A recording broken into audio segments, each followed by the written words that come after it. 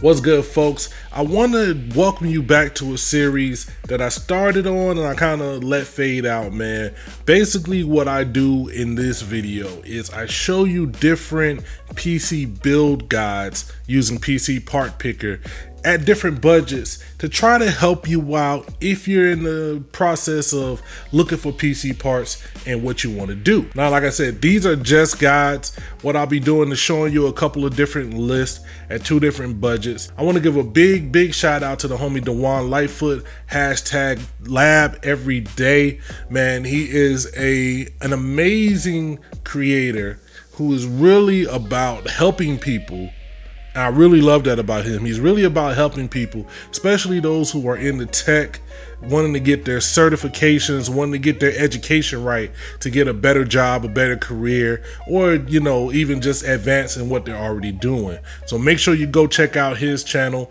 I'm gonna put the links down below. He wanted me to spend about $1,000 and come up with a build based around that would give him some really good power going forward, and also have built-in NICs in the motherboard that support 802.1q VLAN. We also have a cheaper $500 build. I just wanted to throw this in because I think if you're looking to build a PC, right now is an interesting time. But before we get into that, I want to give y'all a quick tip. I don't know if you guys knew this, but YouTube has a way to kind of help y'all out, man. This has kind of blew my mind.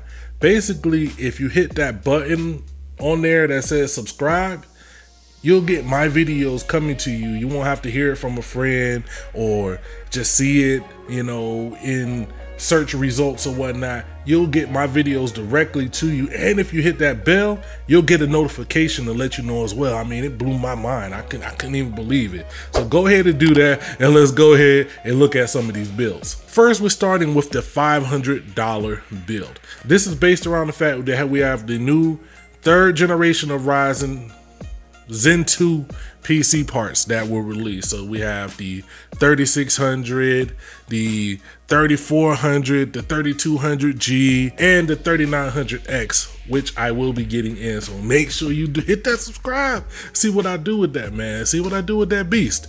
But this one right here, the beautiful thing about Ryzen is that even if you use the older chips, you can use the older chips today on the same platform.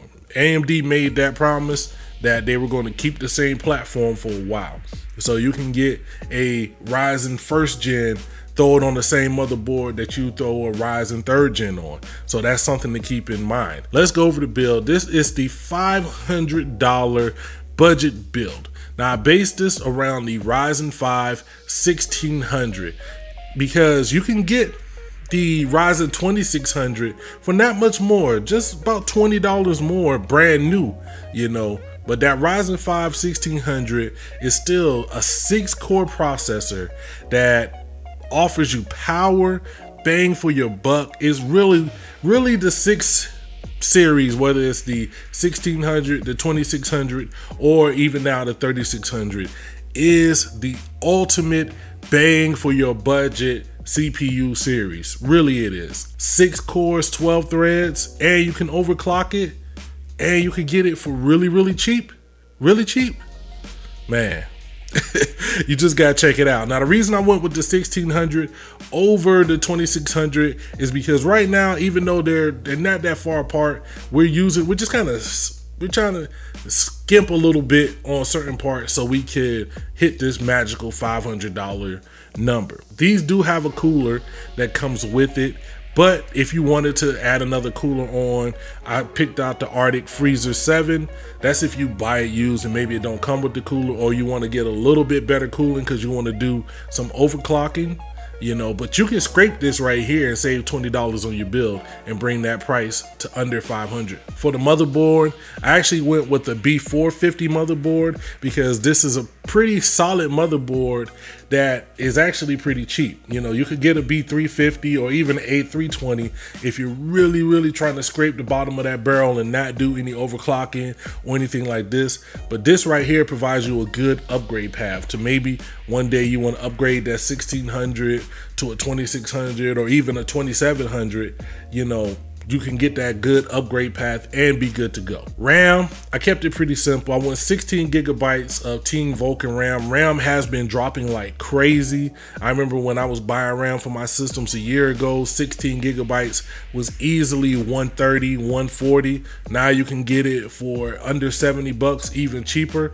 So I was like, why not just go for a full 16? That way at $500, you still have a machine that can game. You still have a machine that can do some lightweight editing. You still have a machine that will give you the power that you need to not feel like, yo, this is just a crappy budget system. Drive wise, these inland and ADATA SSDs to me are the way to go. Honestly, you can get these inland 240 gigabyte SSDs for under 30 bucks. Throw those in, throw your OS on there, then maybe populate that with another older spinning hard drive that you have, maybe a 500 gigabyte or even a 1 terabyte hard drive, just to save your files on.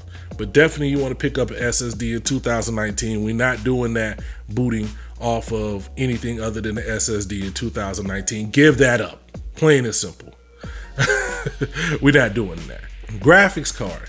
To me, we've talked about it ad nauseum. I still love the RX 580 for 1080p gaming, but the RX 570 is pretty much untouchable when it comes to price plus performance, especially at 1080p. This is going to be a solid 1080p gaming machine, which a lot of people still game at. Now, case-wise, it's not the most amazing case, but for the price, I thought this was a pretty good looking case. You got a nice mesh opening right here. You have this acrylic side panel here. I don't believe that this is tempered glass, but even still, it should look nice.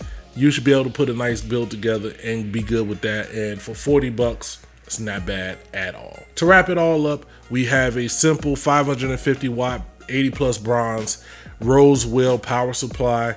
Now, another thing, you could get the EVGA B stock power supply is super cheap if you catch those deals, but this is definitely way more than enough for your system to get you up and running. So that is our $500 bill. Like I said, you could change things around and maybe go with a 2600 for probably about 20 bucks more, cut off this cooler right here, you know, and you could work things around in here. Maybe go for 8 gigabytes of RAM instead of 16. Prices do fluctuate, so make sure you check the links to get the latest price. Now let's go to my $1,000 bill. This is what I put together for Dwan. I think this is a pretty good starting point if you're going out right now looking to build a PC. He's not a gamer as well, so that's why I went with the card that I went with. It should still give him enough power if he did want to game, but for productivity, I know he edits videos, I know he does other things on his computer, it should have enough power. So to start it off, I went with the Ryzen 7 3600X, the brand new 8-core processor, 8 cores, overclockable. It really gives you a lot of power because it's multi-thread, so it's 8 cores, 16 threads. And one thing that he spoke about wanting to do on here is run VLANs. So as somebody who's run different VLANs and virtual machines on my system, having more threads allows you to dedicate certain threads to a virtual machine. If you're into that stuff, definitely go check out his channel and learn way more about all of that. Now, the motherboard I went with is the AORUS X470 Gaming. Now, I went with the X470 because right now those X570 boards are ridiculous. I mean, they're super expensive. Honestly, I haven't seen in the reviews, and check out all the reviews and the benchmarks, haven't seen where the performance difference is that much better that you need the new X570 chipset. So for the time being, I think you can get away with the X470. Make sure that if you don't already have a motherboard with the Ryzen chip, that you can upgrade and update the BIOS, that the motherboard that you buy comes prepared right out of the box for Ryzen 3rd generation. So, but I went with this. If I was near Dwan, we'd take care of him, get him straight. He wouldn't have to worry about any of that. But that's just a tip for any of y'all looking to buy. For RAM, here's another thing that he wanted. He wanted 32 gigabytes. The more RAM on your system, the better. 32 gigabytes is so cheap compared to where it was before. You can get 32 gigabytes for prices like this. I went with something simple. These Corsair VENTUS LPX RAM chips are solid. You throw them in there and they work. I haven't had any problems with them, you know, working in any system that I've used. Now, he told me he wasn't worried too much about drives because he has plenty of drives. What I would suggest still is, like I said, get one of these cheap ADATA drives, $30 for 240 gigabytes. Now, like I said, what I would do is for any new system, I would get one of these, make it my OS drive, install some apps to it, then port over my other drives from older systems that have those for storage. The graphics card that I went with was the MSI GTX 1660 Ti. Now, I believe the 1660 Ti is probably your best solid bet on the NVIDIA side to, if you played the game, if he got in the game at all, he would be good to go. You don't pay the extra RTX fees for bumping this up to a 2060. Also, being that these are Ryzen, you need to have some kind of graphics card. We could even save more money here if he's not going to do any gaming at all. Then you could just throw in something simple as a 1650 just to have some graphics in your machine. So that's something that you have an option to do. You know, I went with this one because I think it's a great midline in a machine like this. You may never know. Even if you don't game now, you might, you know, want to turn on something and be like, oh, that's cool that I can actually get some good performance. You know, even when you're editing, if you're doing any kind of editing or anything where CUDA power can be used, it's a great card. It's a good solid range card for you to start at. The case that I went with is the Fractal Design Meshify C.